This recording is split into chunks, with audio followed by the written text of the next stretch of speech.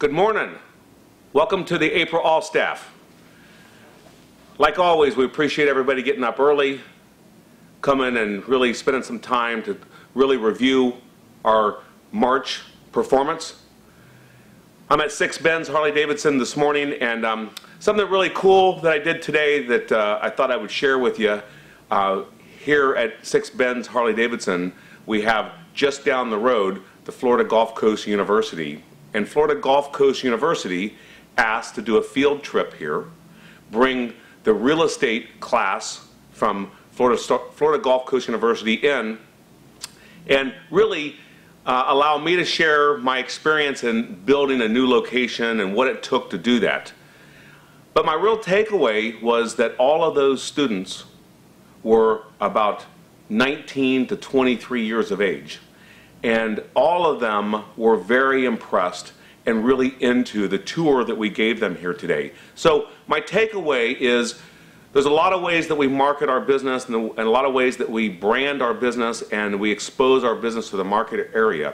But remember, 98% of the public don't ride motorcycles.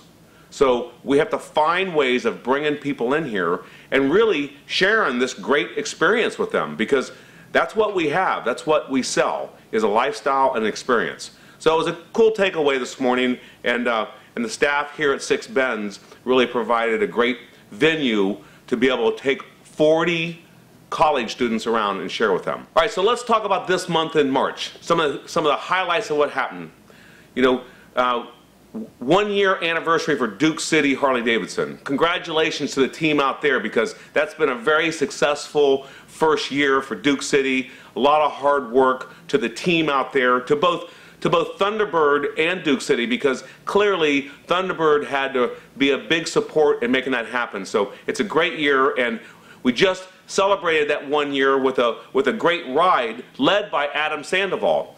A lot of you may know Adam Sandoval, some of you may not, but Adam Sandoval is doing an event sponsored by Scott Fischer Enterprise, going across the whole country, visiting every Harley-Davidson dealership in the country, and he has gotten substantial PR, and he's raising money for a great cause, raising money for the military guys, and we're going to see a lot of great response from that.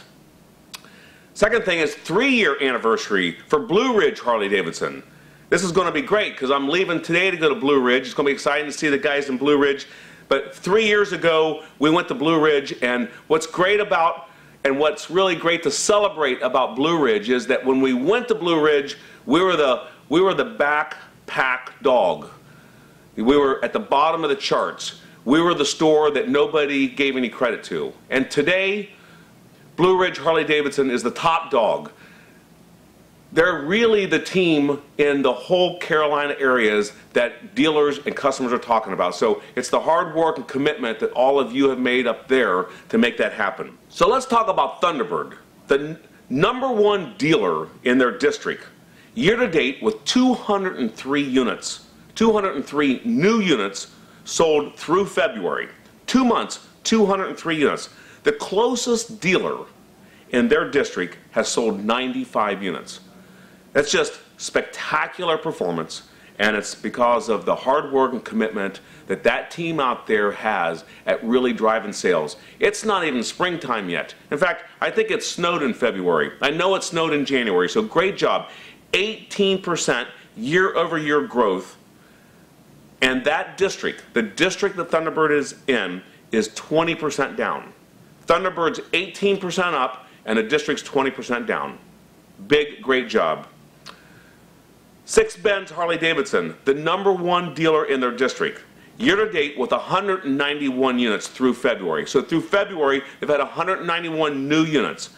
Chester's, our biggest competition, which is in Fort Lauderdale, which happens to be in a market area of 4 million people, is in second place with 176 units. So it's really a tribute to the work that we do here in Fort Myers, and the team at 6 Benz has been able to get done to be the #1 dealer in our district right now with 191 new units. 6 Benz is up 32%. 32%, and the district is down 3. Blue Ridge Harley-Davidson. As I said earlier, they used to be at the bottom of the chart, and now Blue Ridge is near the top. I didn't have the numbers to talk about Blue Ridge today, but what I do know is they've been redistricted, and the numbers look different than they used to, but Blue Ridge's performance and through March right now has been pretty spectacular. I get to, as I said, go up there today.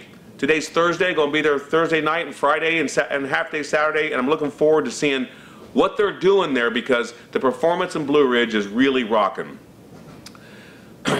Some other really big performance congratulations that need to go out is just last week we had 3 general managers, John Tabor, Gil Gibson, and Sean Delaney, who went on a Barn Shield trip to Italy. 3 stores out of 5 went to Italy on a Barn Shield trip. That's because of the great performance that all of our stores drive every month. So far this year through March, we've had 975 units sold.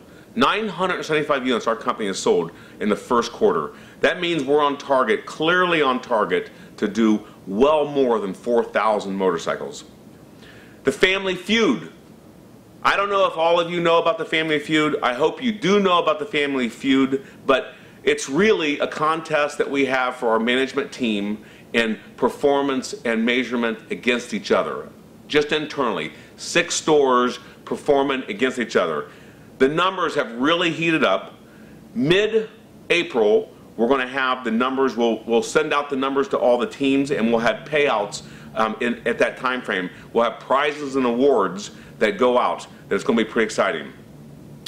Our store visits are in full swing. Glo and John have been to multiple stores so far. I'm going to Blue Ridge today. We're going to talk about organizational health. We're going to do a little bit deeper dive in organizational health. That is really the culture that we have in our health.